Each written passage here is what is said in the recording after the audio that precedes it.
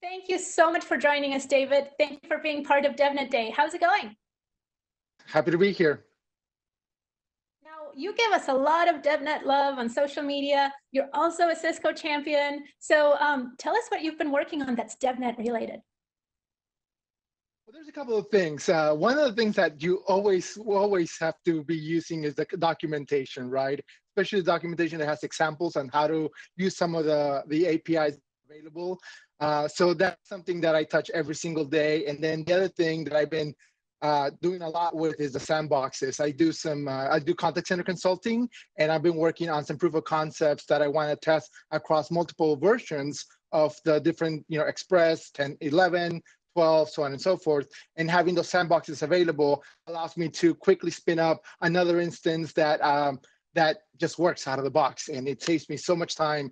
And it's just great to always have them there available for me. Nice. So what technology have you been most focused on? You know what? My whole life, I've only done call centers. I'm a one-trick pony. I love call centers. It's everything I've done. I'm passionate about them. I like how much they touch everybody's lives. So that's what I do. I do call centers. I was just looking for our chatbot here, Debbie. And a big shout out to Denise Khan, my neighbor who I miss. We sit across from each other in the office.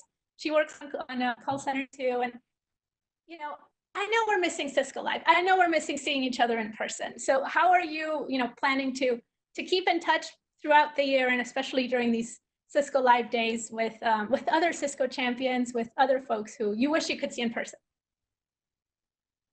Yeah, I mean, because of social distancing, everything now is online. So I try to be more participatory within, Twitter or on Teams, or really just on the forums too. And not just to say hello, but also, hey, if anybody has any issues, let's see if we can work them out together. So it's all about just being there for one another when we can't be there in person.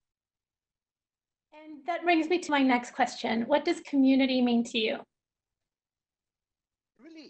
It's a place where you go for support and also provide support, right? The two-way street with everything. And I think it's just one of those things where it's like-minded people. We all don't look the same. We all don't live anywhere near each other, but we all have a common goal and common purpose. And we love what we do. I'm so glad to hear that. Is there anything else you'd like to share with the DevNet audience today?